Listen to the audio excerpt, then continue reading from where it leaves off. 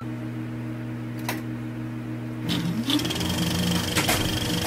everyone, welcome back. My Elgato prompter has decided to go the way of the dodo bird, so while I'm dealing with customer service with them, I'm just going to be raw dogging today's episode. Today's episode is really special because I have my 2011 MacBook Pro. This is a 15-inch i7 2.2 gigahertz, 16 gigs of 1333 megahertz OWC RAM, and now with a 1 terabyte OWC 3 gigabytes per second SSD. Now, it didn't start out life that way.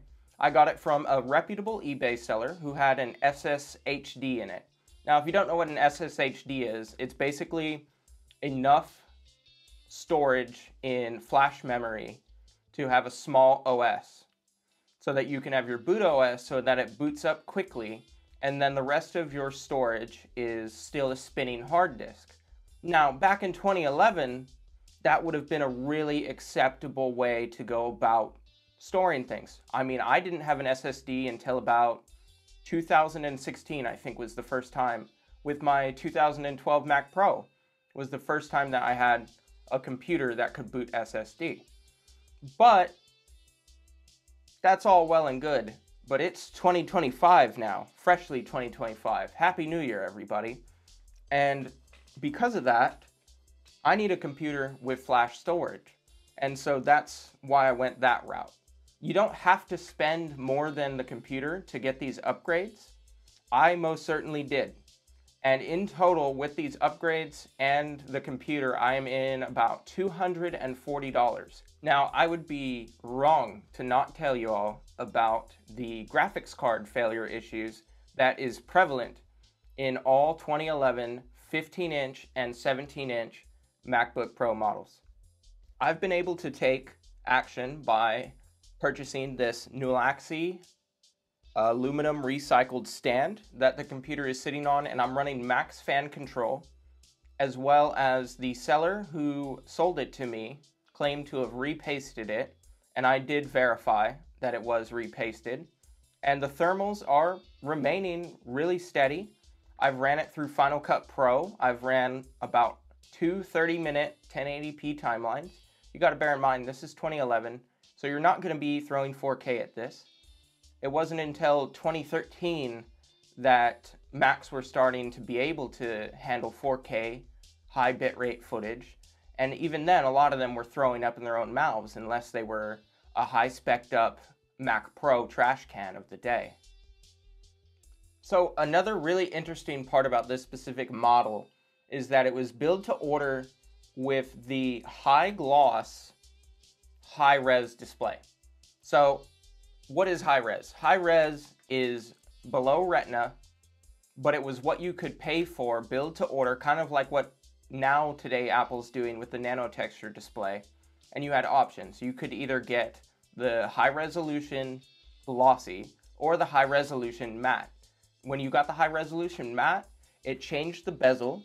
It was, I believe, slightly thinner, and it was a matte display. So it was a lot better if you were working as a traveling business person, film director, whatever, and you wanted to use this in all different types of lighting situations. But this one, oddly enough, was built to order with the glossy one. And when I went in, the seller had completely changed out the hard drives, but when you get into the system preferences and you go under Wi-Fi networks, you can find Wi-Fi networks that this has connected to in the past, and I discovered, interestingly enough, this computer is a veteran. This computer, I'm not sure which theater it was in, but when I was in theater, it had pucks. These were like things that you could buy from the local bazaar that you would put a local SIM card into and pay either by minutes, or in my case, I was in theater a lot later in Afghanistan and Kuwait, and we were paying for the gigabyte of data monthly. And that is really interesting because this survived a conflict. It survived going overseas, and it really is not that damaged. I mean, It's gonna have some scuffs. These unibodies were workhorses for a very long time, and a lot of them ended up getting thrown to kids, and kids are not known to be very gentle with electronics, but this is quite a survivor. And I'm really proud to have this as my primary laptop right now.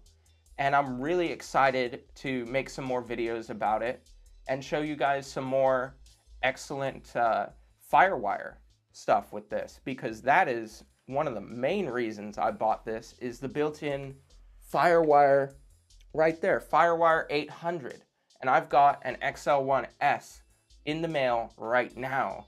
And so when that gets here, I'm going to be making videos about importing Firewire, how to use older versions of Final Cut Pro, PowerPC, whole bunch of stuff.